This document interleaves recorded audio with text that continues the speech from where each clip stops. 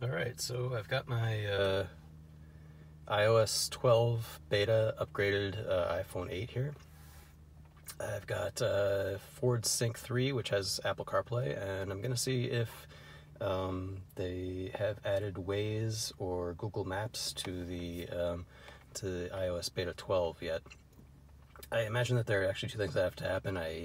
Probably Google has to update the Google Maps app, and Waze has to update the Waze app for this as well. So I'm not sure if any of this has happened yet, but I'm going to give it a shot here. I'm going to plug in the phone.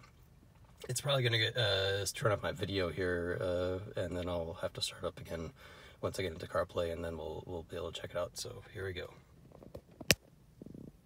Plugging it in.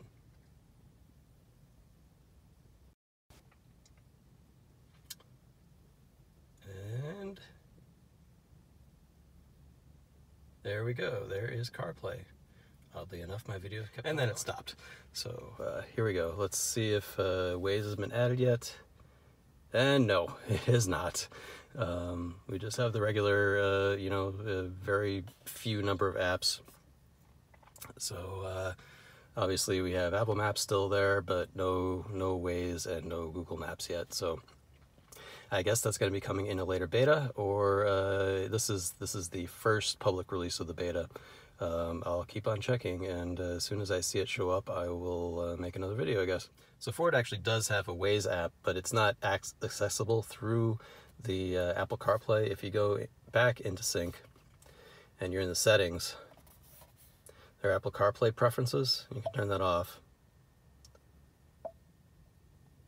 Disable that.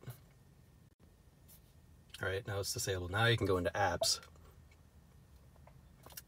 Of course, it's not showing up at the moment, but and I think that's probably just because I have the video going.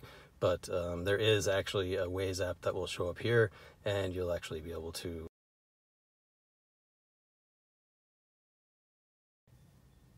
Is it going to find the app? Oh, I've got my Domino's Pizza app. I've got my Pandora app, but Ford Pass app. Again, this is through Sync 3. Doesn't look like it's finding Waze at the moment. Let me get out of the video here, and I'll see if I can get it to come up. Oh, there it is. There's Waze.